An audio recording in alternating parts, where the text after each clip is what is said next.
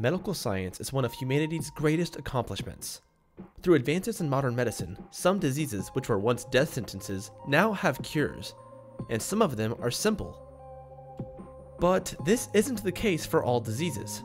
Unfortunately, medical science still has a lot of work to do. Let's take a look at 5 of the most notorious diseases that don't yet have cures. It wouldn't be right to try to rank these by severity, so for simplicity's sake, we'll go down the list alphabetically. At the top of our list is AIDS.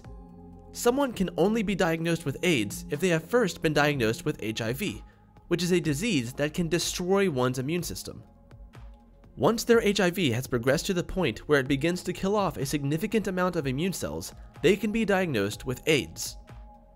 The symptoms can take over a decade to manifest in some people, and modern antiretroviral drugs have become sophisticated enough to keep HIV at bay, hopefully delaying or preventing the advancement to AIDS.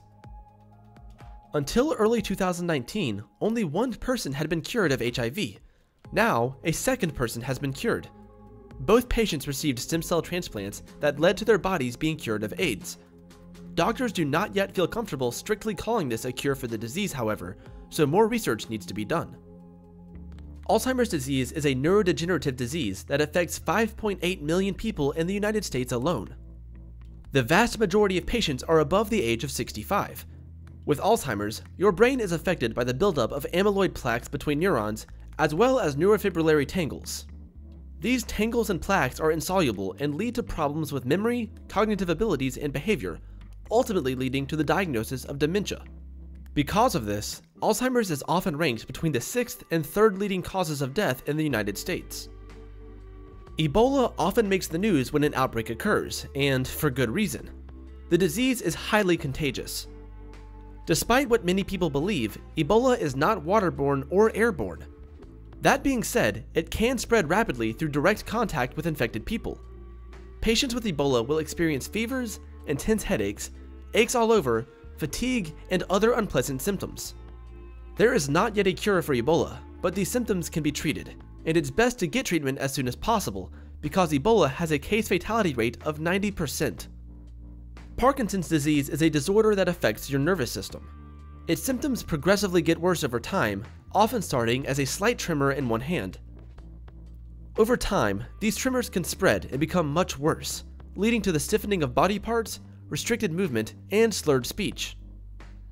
Research has shown that some genetic factors can lead to an increased risk of Parkinson's, but the direct cause of the disease is still not known.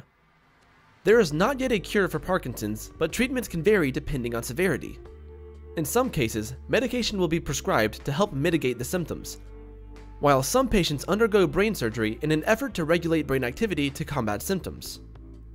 Schizophrenia is one of the most serious and debilitating mental health disorders.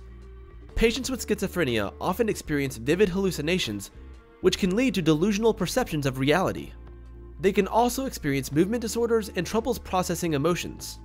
Researchers believe that certain genetic factors can increase the risk of schizophrenia, which would explain why it often runs in families, but they do not believe a single gene is responsible for the disorder. As such, it isn't possible for doctors to predict who will develop schizophrenia. Antipsychotics can be administered to help mitigate the symptoms, but many patients require focused, specialized care throughout their lives.